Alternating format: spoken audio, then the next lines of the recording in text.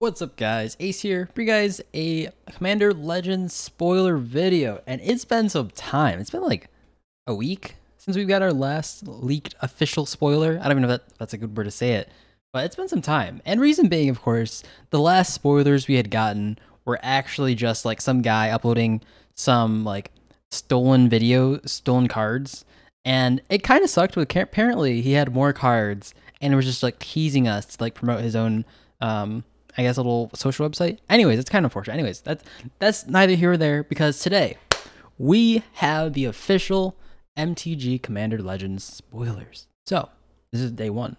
Let's just get into it. Let's just jump into it.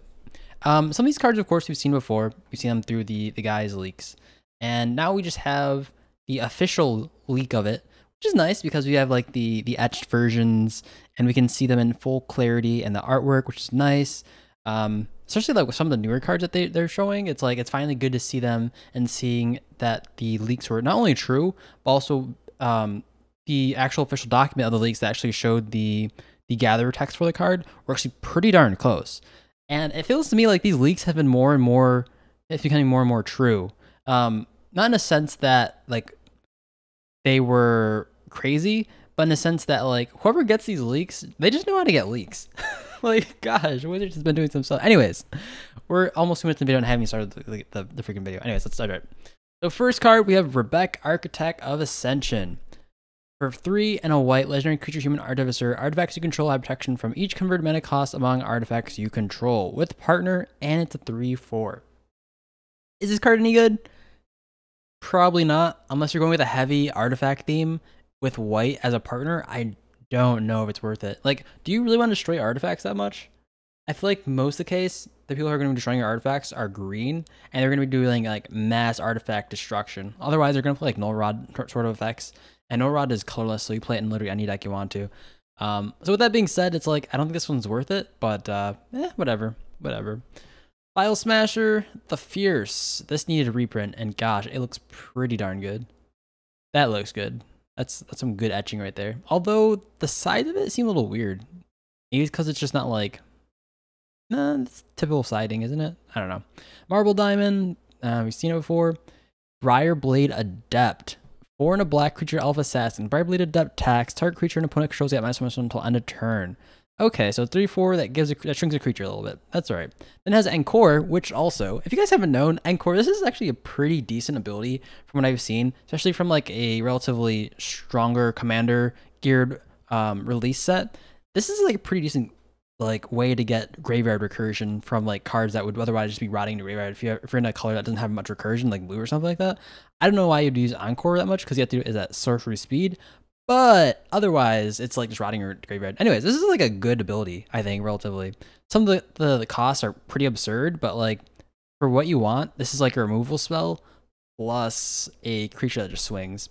Anyways, Encore 3 and a black. Exile this card from your graveyard. For each opponent, create a token copy that attacks an opponent this turn if able.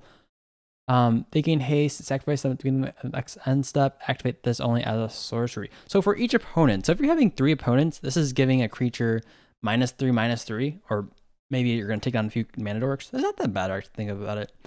The only problem with this is obviously it's not going to be that bad, because it's going to be pretty bad because it's a common. Like, think about that. So with that being said, that's just sort of the overview of how the commons are going to look. And I'm probably not going to go over too many commons because they honestly seem kind of mediocre. So we'll probably go over, unless there's like some uncommons that strike me, it's probably just gonna be mostly mythics and rares we're looking at in this video. Anyways, next up we have Bladegriff Prototype. 5 mana artifact creature Griffin with flying. Whenever Bladegriff Prototype deals combat damage to a player, destroy a target non-land permanent of that player's choice that one of your opponents controls. 3/2.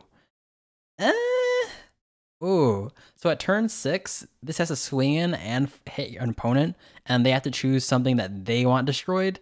I'm gonna pass on this one. Although the stat line isn't that bad, maybe for like a more aggressive deck this might be good, or maybe some sort of political gain you might see this card as favorable. But other than that, this card doesn't seem that good at all. I would say if this was like a 3 mana 3/2, that's still even kind of meh. It really depends on your opponent's threat assessment. Of course, you can like gear them towards what you want destroyed. But I don't think this card is that good. I don't think it's that good at all. Zenigo, Scott of Revels. You've seen this card before. Pretty decent. pretty big smashy. I'm loving the new frames I'm having for these gods. That's pretty sweet. Might have to pick up a few of these for myself. Next up, we have Phyrexian Triniform. 9 mana artifact creature golem. When Phyrexian Triniform dies, create 3/3 colorless golem artifact creature tokens. Wow.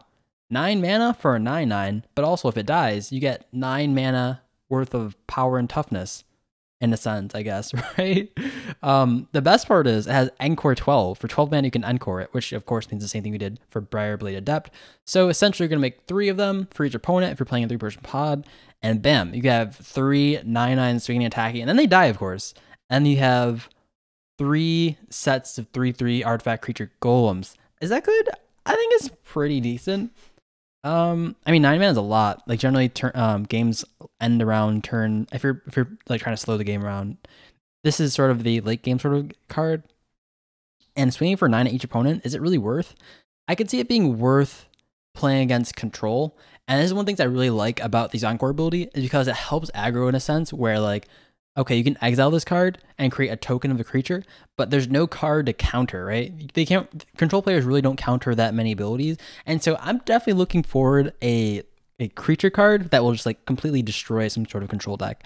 Because of course, as you know, Commander's full of attrition cards, and this is sort of ability that definitely hoses attrition. If you don't play like too much like crazy board up and stuff like that in a higher level, higher power pod. So I'm definitely looking for good things with Encore, but maybe who knows? Maybe there's not going to be as much that I'm hoping for. Next up, we have Seraphic Greatsword, 1 and a white. Goodness gracious. Artifact equipment. Equipped creature gets +2/+2 whenever equipped creature attacks player with the most life or tied for the most life. Create a 4/4 white angel creature token with flying. That's tapped and attacking that player. Equipped 4. Oh, of course, white gets it again, boys. Time and time again. White literally gets the crappiest of cards. Not only is it, okay, it's a 2 mana artifact, right? That is colored, which kind of sucks because there's a lot of things that say destroy colored artifacts, and it's whatever. The fact that it's white, I guess, is what gives you the angel token, but we still have the Moonsilver Spear that does the same thing, except it costs, I guess it costs 4 for the actual casting cost, but that's whatever. So you get this down early, and then I guess, okay, whatever. Sorcery equipping is still pretty rough to play in Commander. And not only does this have to attack an opponent with the most life, eventually, if you're attacking people with this, you're probably winning the game, right, already? If they're letting you attack with this, you're probably winning the game. And eventually, they're not going to have the most life, and you're going to have the most life, right? So there's a few problems with this in the sense that it's kind of a drawback. Like, if they just said, attack with a 4/4, like if you get 6 power worth of damage based off just equip alone and not having that clause of needing to attack the highest or tied most life player, then I could see it being playable. And even then, it's like the equip is so hard. Like, can you imagine spending 2 mana, casting this on turn 2, then turn 4, you equip this at sorcery speed? Yikes, that's a mega yikes. I'm gonna have to skip on this one, boys. I mean, I see what they're trying to do with the Seraphic Greatsword, but like, come on. And also, mind you, look at this symbol here. It's a mythic. It's a myth. Okay, I know you're gonna say like, oh, it's draftable. It's your draft. But still, this is so bad. This is so, and I bet you, I mean, okay, to be fair, other colors have had this happen to them too, right? Not every card's gonna be completely good, like playable card, and there's got to be some like draft in there. But still, this could have been such better draft chaff. Then I guess it wouldn't be chaff at that point. I don't know. I feel like this card is missing out. It could have been so much better for a draft and like still bad for a commander if you like even lowered the CMC to like 3, like even 2 in that case, right? Then it's like an all-star, I guess, at that point. Then it would be playable, but it still wouldn't be playable like it would be like a without GTA still. I don't know. It kind of sucks, but it happens. Next up, we have Liza, Shroud of the Dusk, which is a sister of Avacyn and her brood, which is a 2 mana, white, and a black costing legendary angel creature. Rather than pay 2 for each previous time you've cast this spell from your command zone this game, pay 2 life that many times. Flying lifelink, whenever a player casts a spell, they lose 2 life, 5/5. So the good thing about this is, of course, it gets around command tax, and it does give you some life back for casting it. It does require you to swing, so you're going to be paying a lot of life. It's okay, I guess, for like mid-power to battlecruiser. But other than that, this is like pretty chonky, the cost. The fact it does tax players is kind of rough, and that's the rough part. It taxes players. Whenever a player casts a spell, they lose 2 life. So of course, if you're playing this, you better not be casting any spells afterwards. Make sure all your crap is on the field, because ooh, this is gonna hurt a little bit, boys. It's gonna hurt just a wee bit, just a wee bit. That's fine, whatever. I don't play Orzhov, and I don't think there are too many other like incredibly strong Orzhov commanders.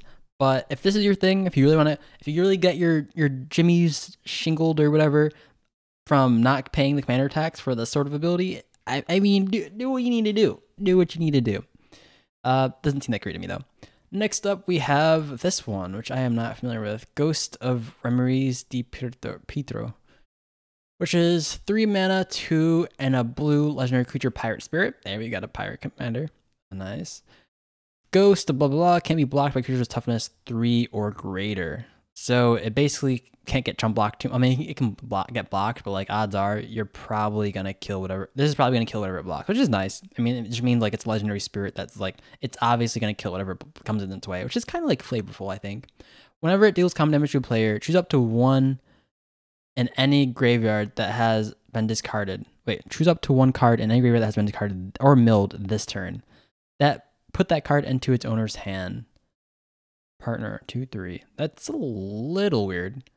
The only thing I see is like, how do you build around this? Because you could play a black partner and then go for like a discard thing. But that's like, why would you want to discard your opponent's stuff?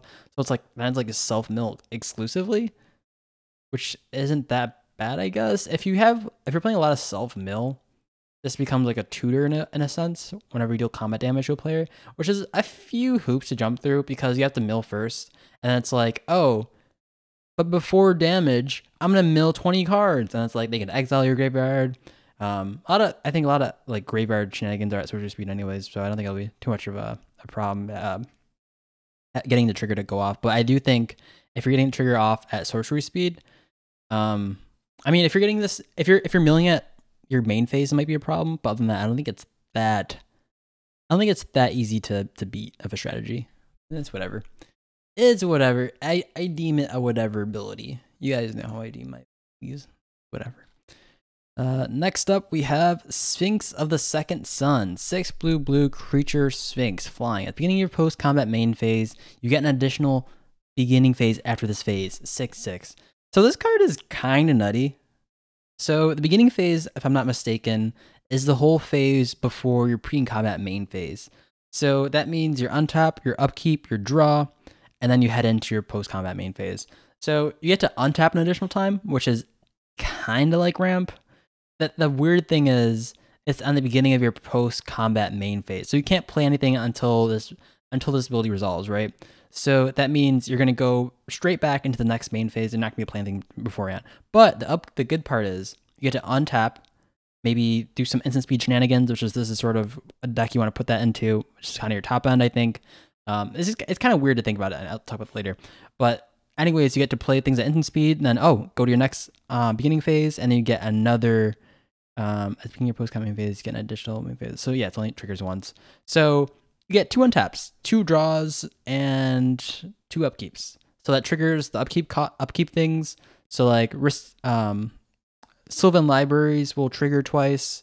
That also means things like cumulative upkeep triggers twice, which may or may not be a problem, especially something with like Ristic Remora.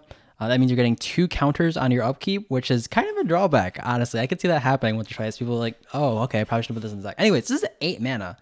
And if you're tapping about 8 mana and this lives, I don't know what to think about. Like, it sounds pretty good, but it's like, you gotta protect it. It's 8 mana, so it's probably a super late game. And you're not winning immediately. I mean, don't get me wrong, it's super flashy and all, but I just don't think it's worth the cost. Maybe if you can cheat it in, Reanimator, some like blue-black Reanimator, maybe it'd be kind of cool. But like, if you're getting it in on turn 3 or something like that, isn't it mostly just a Phyrexian Arena? I don't know if it's worth it. I mean, it's a 6/6, but like 8 mana, oof, that's kind of tough, boys. I think I might have to skip on this one. Next up, we have Cyanide, Eye of the Storm. 3 in a blue legendary creature, Jin Monk, flying. When Cyanide, Eye of the Storm attacks, scry X, where X number attacking creature with flying. Partner, and it's a 3/2. I mean, it's okay. Doesn't seem that good, to be honest. Some of these cards we've seen before. but I'm just gonna go over them again. Next up, we have Nymerus, Una's Trickster, legendary creature, fairy knight, flash and flying. Whenever you cast your first spell during each opponent's turn, look at the top 2 cards of your library. Put one of those cards in your hand, another card into the graveyard. This isn't that bad. It's kind of reminds me of Rashmi, but the only problem with it is it costs more than Rashmi. It's in black, not blue and green, so it kind of sucks at that point. But I mean, black is still pretty good on its own right? It's just, I think black is the worst out of the bug colors. And also puts it in your graveyard, so it's vulnerable to like graveyard shenanigans. So, but then you can also like reanimate stuff like the freaking Sphinx of the Second Sun. Right? That's a good upside. I don't know. I don't think this card is worth it. I don't think it's worth it. But who knows? Who knows?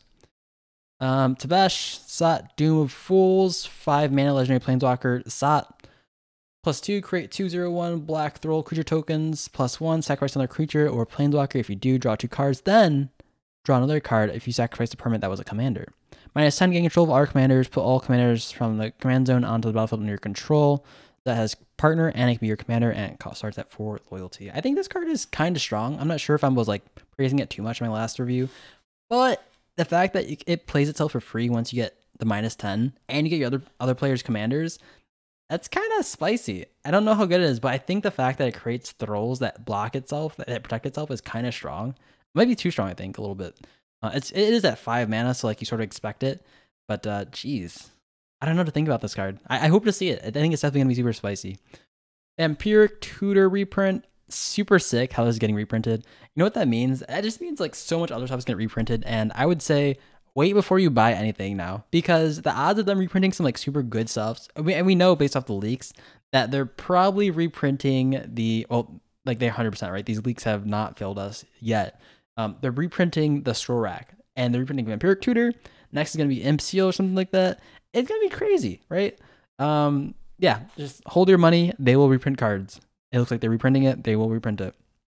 So that's cool. Next up, we have Sot Will, which looks part of a mythic cycle for each color. It looks like we're getting a will from each color combination, which is kind of cool, which is sort of reminiscent of the free cards from the Ikaruga Commanders set. So that'll be cool to see. This one is 5 mana instant. Choose one. If you control a commander, as you cast a spell, you may choose both. So each opponent sacrifices a creature with the control with the greatest power. Nice, the removal spell. Exile all cards from all opponents' graveyards. Then create X0 black 1 thralls, where X is the greatest power among cards exiled this way. Creature cards exiled this way. So you're gonna create a lot of sack fodder. Is it good? Maybe. I mean, they're all 0/1s, but that just means they can get sacked from Sot. And Sot also only has upticks until he gets his -10. So he's either creating more thralls or he's drawing cards, and that seems pretty good. It's graveyard hate as well as creature destruction or removal spell, so that's kind of cool. It also is pretty nice to see that it's an edict, so it's good against like control decks that only have their commander or something like that, or just like people who like to play big stompy crap, right? That's kind of good there. Anyways, it's a fine card. It's a fine card. I don't think it's too crazy because of like the CMC, but I think it's a totally fine card. Next up, we have one of my personal favorites that we've seen thus far, and that is KRARK the Thumbless. Red and a generic legendary creature goblin wizard. Whenever you cast an instant or sorcery spell, flip a coin. If you lose the flip, return that spell to its owner's hands. If you win the flip, copy that spell. You may choose new targets for the copy. Partner 2/2. Jeez, this is a card I've been waiting for. This might be the start of my first mono red control deck.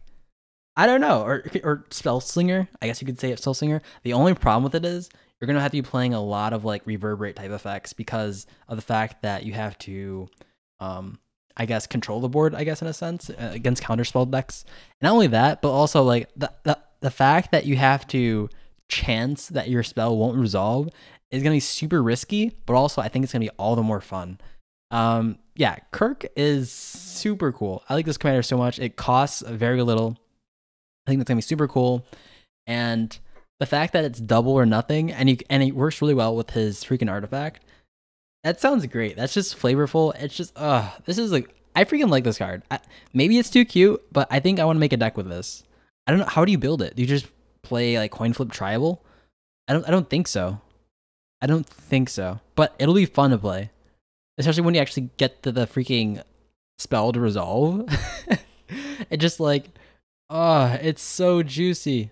Like reverberate twice, or like reiterate, or any of those like copy spells, like copy some juicy stuff.